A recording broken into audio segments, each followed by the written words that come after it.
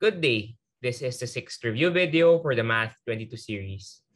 In this video, we will be talking about sequences and their convergence. Okay, let's start. First, let us recall what is an infinite sequence or simply a sequence. An infinite sequence is the ordered list of elements of the range of a sequence function f from the set of natural numbers n to the set of real numbers r. The elements of the sequence are called its terms. The notation that we will be using for the sequences for Math 22 are the following. The set of all a sub n from n is equal to 0 to positive infinity, which is equal to the set whose terms are a sub 0, a sub 1, a sub 2, and so on. We can simply write the set a sub n if there is no ambiguity. Another notation is for any k in the set of all natural numbers, the set of all a sub n from n is equal to k to positive infinity.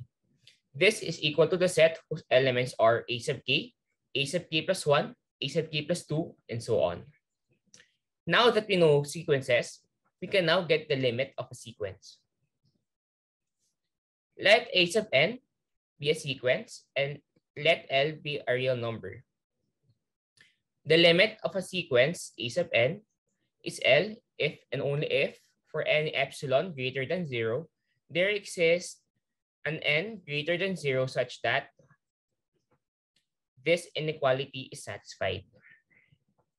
In this case, we say that a sub n converges to L or is convergent and write the limit of a sub n as n approaches positive infinity is equal to L. If there is no real number that satisfies the condition above, then a sub n diverges or is said to be divergent. We will now tackle a theorem regarding the limit of a sequence. Let f be a function defined in the interval k to positive infinity for some k in the set of all real numbers. And let a sub n be equal to f of n for all n in the set of all natural numbers with n greater than or equal to k.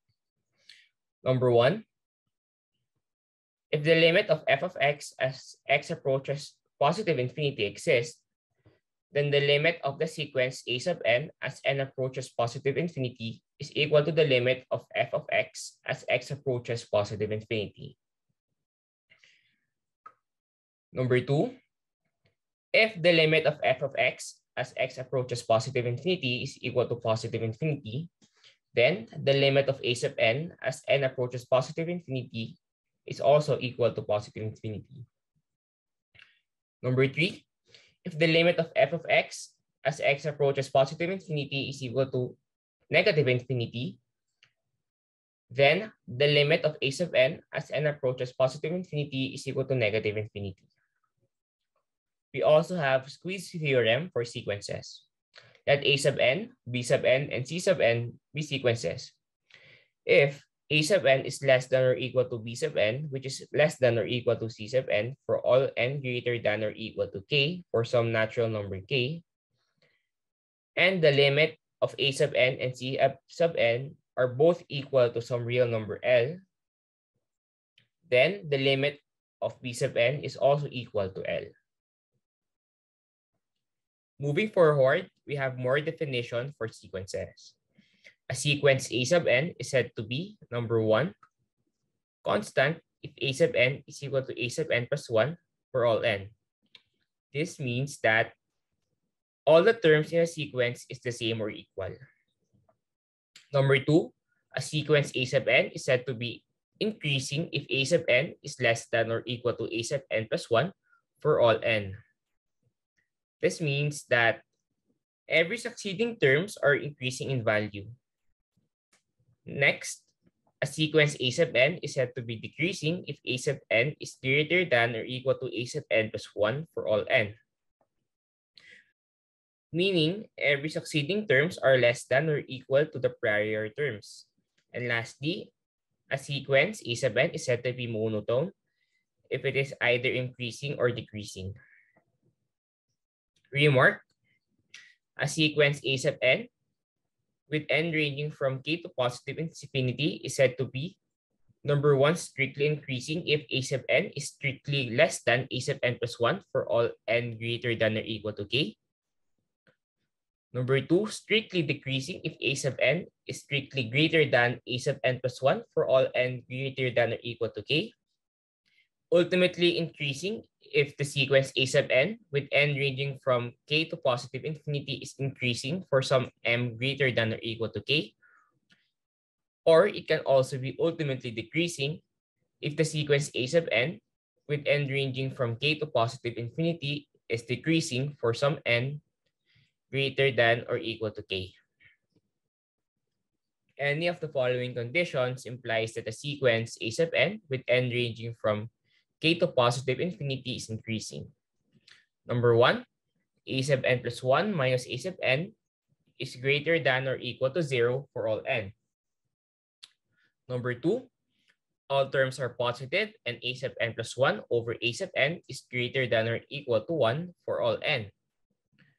Number 3, a sub n is equal to the function f of n, where f is differentiable on the range k to positive infinity for all n in the set of natural numbers, and the derivative of f of x is greater than or equal to 0 for all x greater than or equal to k.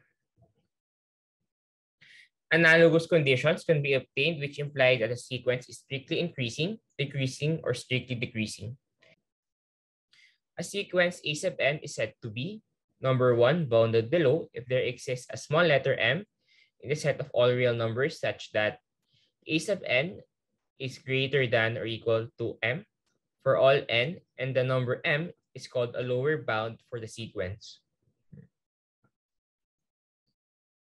Number 2, bounded above if there exists a big M, which is in the set of all real numbers such that a sub n is less than or equal to big M for all n, and the number m is called an upper bound for the sequence. Number 3, a sequence is said to be bounded if it is bounded above and bounded below. Remark, an increasing sequence is bounded below by its first term, while a decreasing sequence is bounded above by its first term. Now we will be talking about the monotone convergence theorem. The monotone convergence theorem states that if a sequence is bounded and monotone, then it is convergent. Equivalently, a monotone sequence is convergent if and only if it is bounded. Here are the exercises for this video. In this video, we will be answering numbers 1a, 1b, and 2. The remaining items will be left for the viewers to answer. Pause this video if you want to answer the exercises first. Okay, let's start. Problem number 1a. We will be determining if the sequence sine 1 over n minus sine 1 over n plus 1 with n ranging from 1 to positive infinity converges or diverges. If the sequence converges, we will find its limit.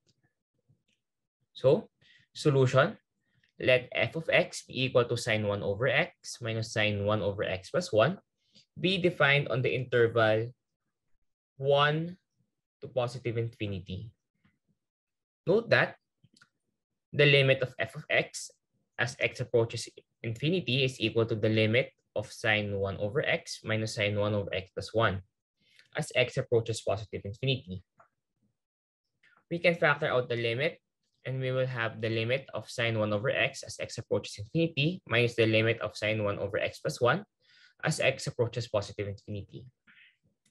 Pwede natin ipasok yung limit doon sa loob ng sine, and yung limit itong una is equal to 0 since 1 over infinity yan. And ito then is equal to 0 since 1 over positive infinity ito. So we will be left with sine 0 minus 0. We know that sine 0 is equal to 0. So the limit of f of x is equal to 0. Since f of n is equal to sine 1 over n minus sine 1 over n plus 1 for all n in the set of natural numbers with n greater than 1, so the sequence sine 1 over n minus sine 1 over n plus 1 with n ranging from 1 to positive infinity converges to 0. That's the final answer. For problem 1D, we will determine whether the following sequence converge or diverge. If the sequence converges, we will find its limit. So solution, let g of x be equal to 2x minus 1 plus 3 raised to x all over x raised to 5 plus 4 be defined on the interval 1 to positive infinity. So in this problem, kunin natin yung limit ng g of x as x approaches positive infinity, which is equal yung nandun sa right-hand side. So we can multiply 1 over x raised to 5 on both the denominator and the numerator, and makukuha natin to. Note that pwede natin i-cancel out itong mga ito. Itong mga ito, since the limit as x approaches infinity ng mga ito is equal to 0. At ang limit ng 1 as x approaches infinity is 1. So matitira lang sa atin is limit ng 3 raised to x all over 5 as x approaches positive infinity. So yun lang ang matitira sa atin. So ayun, yun lang ang tira sa atin. Tapos, pwede natin i-apply yung L'Hopital's rule since this is indeterminate with the form infinity over infinity. So, bale 5 beses natin i-apply yung L'Hopital's rule. Medyo taxing siya, pero para matapos yan. So, 5 times natin i-apply yung L'Hopital's rule para makuha yung limit ng ln 3 raised to 5 times 3 raised to x all over 120 as x approaches positive infinity. Pwede natin tanggalin yung ln 3 raised to 5 over 120 since constant yon. And matitira sa atin ito. Alam natin na yung limit ng isang exponential function as x approaches positive infinity is equal to infinity. So itong buong ito is equal to positive infinity to infinity siya. So since g of n is equal to the sequence kanina, which is 2n minus 1 plus 3 raised to n, all over n raised to 5 plus 4 for all n in the set of all natural numbers with n greater than or equal to 1. Tapos alam natin yung limit ng g of n or g of x does not exist. Then the sequence diverges. Okay, as said earlier, problem 1C will be given as an exercise to the viewer. However, bibigyan ko kayo ng hint for this. You will be using squeeze theorem for sequences. So problem number 2, we will be using the monotone convergence theorem to determine if the sequence square root of n over n factorial with n ranging from 1 to positive infinity converges or diverges. Solution, for all natural number n, with n being greater than or equal to 1, let a sub n be equal to square root of n over n factorial.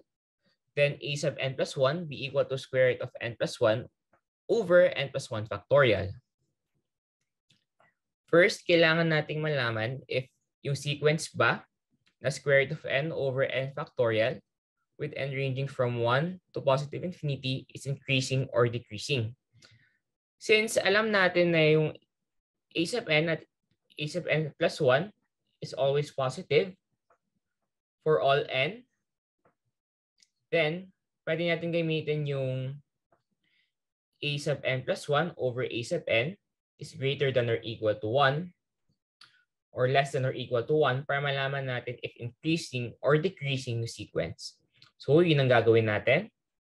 Ito yung a sub n plus 1 over a sub n equal siya sa expression na to, and we can manipulate this expression to get this. We know that we can cancel n factorial and we will be left with n plus 1 sa denominator, and then yan. Maka-cancel din natin itong dalawang ito since we can rewrite this as n plus 1 raised to 1/2. Then this is equal to n plus 1 raised to -1. So, pwede mo ma-cancel out yan and you will be left with the following. And then, this is equal to 1 over square root of n squared plus n. So, alam natin na yung square root of n squared plus n is greater than 1 for all n greater than or equal to 1. Then, 1 over square root of n squared plus n is less than 1. This implies that the sequence is strictly decreasing. Hence, it is decreasing. Hence, it is monotone. Then, since the sequence is decreasing, then it is bounded above by its first term. Then, also, since all the terms of the sequence is positive, then it is bounded below by 0. Hence, the sequence is bounded. So, the sequence is monotone and bounded. So by the monotone convergence theorem, the sequence is convergent. So yun na yun. So problem number 3. Problem number 3 will be given as an exercise. So kung gusto niyo ma-challenge, try nyo to. This is the end of the video. Make sure to try and solve all the problems on your own. Good luck and stay safe. Thank you for watching.